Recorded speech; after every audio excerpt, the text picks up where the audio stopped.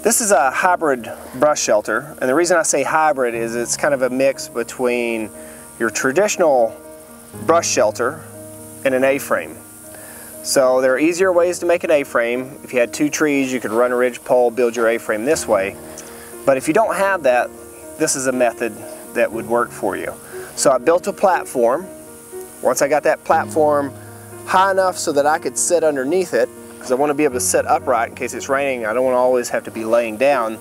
Then I put the A-frame over it. Now, if you build this sturdy enough, you can sleep up inside the A-frame. You could leave that open.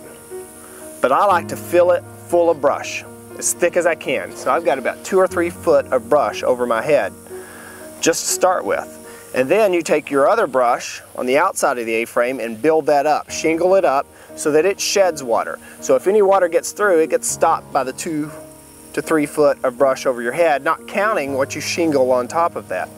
So it can make it waterproof. That's why I like this type of shelter. It has a lot of advantages. Now I've left it open so that airflow can go through, but you could cover it all the way around and just leave you a little door with brush depending on the environment so that you could fully enclose it. I put firewood on the side. Now I would have stacked this firewood all the way up on each side. Smaller stuff over here, a little bit larger stuff over here. That's reserve firewood. You don't use it. If it's not raining, you don't use it at all.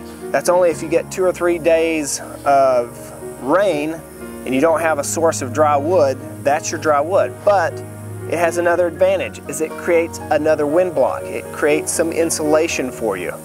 Now let's talk about the bed. I've got 2 big logs, so if I don't want to be on the ground, I can build a simple bed like this. 2 logs, put some saplings across them.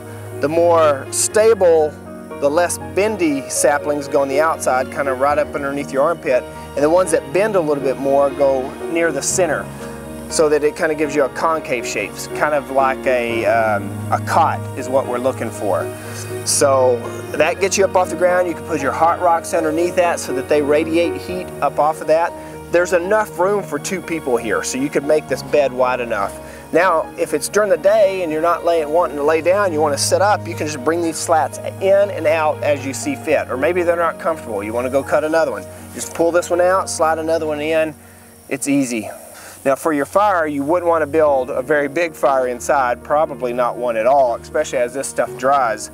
So you'd want to have your fire right here. You could dig a Dakota fire pit, which I'll make a video on in the future, or you could just simply run slats off of your A-frame. That'll serve as a wind block. It'll reflect heat back into your structure. So this is a modified hybrid A-frame, kind of a blend between an A-frame and a brush shelter.